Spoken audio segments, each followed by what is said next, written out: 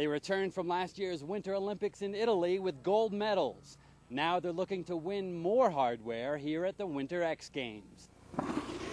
All the best riders are at Winter X, just like the Olympics. Like, everyone shows up and throws down and like steps up amplitude and does all like the crazy tricks. So I mean, it's like the same feeling in a way, but X Games is a little bit more mellow. You get to come to Aspen, it's like right in the U.S. and have a good time. You know, for me, I love coming to Winter X Games every year, but it's also something you get to do every year. So, you know, the Olympics is that much more special because it's not, you know, with X Games, I've got an automatic spot in every year, so it's not like you're stressed about qualifying or all the other things that go along with the Olympics. I would love to do well here because it's just like I have my family watching and like it's just, I've just been having fun though. I mean, for me, it's just about being positive. I think the Olympics has definitely followed suit, you know, and a lot of that goes back to the popularity of our sports that Winter X Games has helped to create.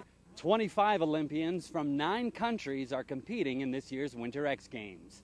Haven Daley, The Associated Press, Aspen, Colorado.